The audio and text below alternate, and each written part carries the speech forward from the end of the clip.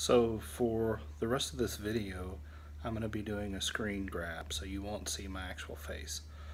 But considering this is concerning DNA, I thought you might want to see my appearance if you haven't seen it in some of my other videos. So now I'll get into the text and graphs in the report of my specific DNA report. So a lot of people are doing DNA reveals now. It's a popular thing to do. I've had a lot of people ask me what I am, not just on YouTube, but throughout my life. So I thought I would reveal that. So I've redacted out some information, just kind of for personal protection. But I mean, you can see that my full name would be here. DNA Consultants supervised the software for this and testing.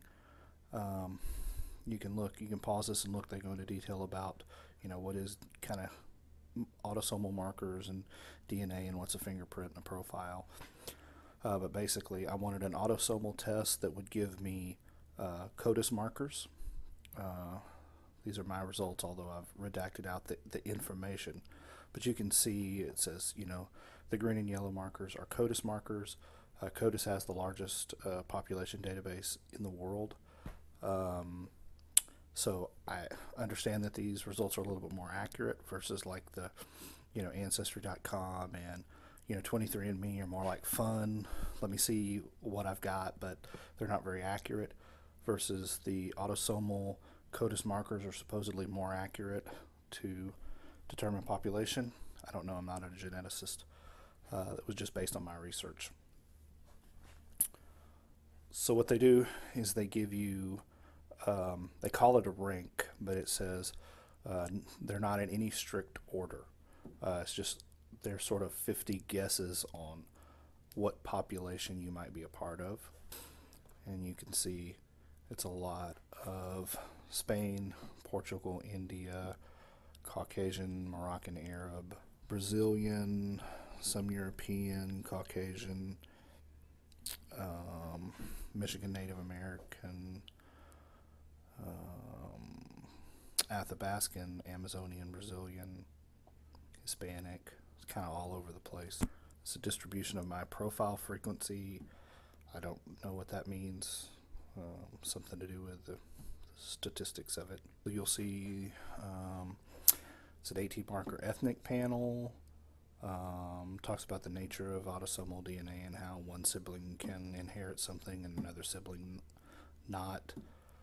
But that shows basically that I have a little bit of everything from everybody. And then this gives my top allele matches based on those 18 markers. These are the 18 locations that those individual markers are the most prevalent. Doesn't necessarily mean that I relate directly to any of those people or that I'm part of that population. It's just that that is where those markers are most prevalent within populations. And then this just goes through and tells you a little bit about each one of the markers, where people lived in the past and where they're going. If you have any interest in this, you can pause and read these. Just sort of generalized information. So now I'm going to go down and show my composite allele match. So the CODIS markers are broken down into 4 groups: Caucasian, Sub-Saharan African, Native American, and Asian. And you can see my distribution of composite allele matches. So it's a lot of markers. I think this is like 90 markers. So 51% Caucasian, 7% Sub-Saharan African, 34% Native American, 8% Asian. And it's very difficult to tell, like on that Asian, well, does that come from some groups in Europe that have a lot of Asian DNA, like some Irish and stuff, or is that Asian DNA that came across the land bridge? So it's kind of hard to see where that goes, because as far as I know, I don't have any direct Asian ancestry. As far as the Sub-Saharan African, some of that could be mixed in those other populations, especially people coming from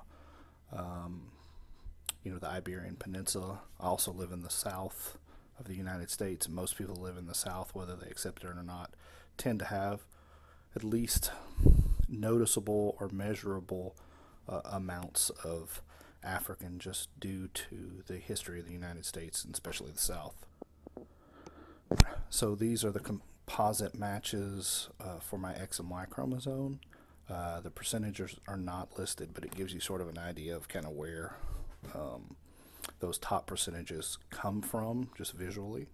And this is a map that they provide. It kind of shows you the general historical movements of people over time out of sub-Saharan Africa into the rest of the world via certain routes over time. You can see there's some back and forth even within Africa.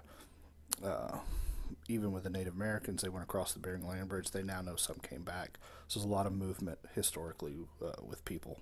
And then you can see these are my overall matches with populations around the world. The dark blue, or the blue, bright blue, is a strong match. The yellow is a weak match.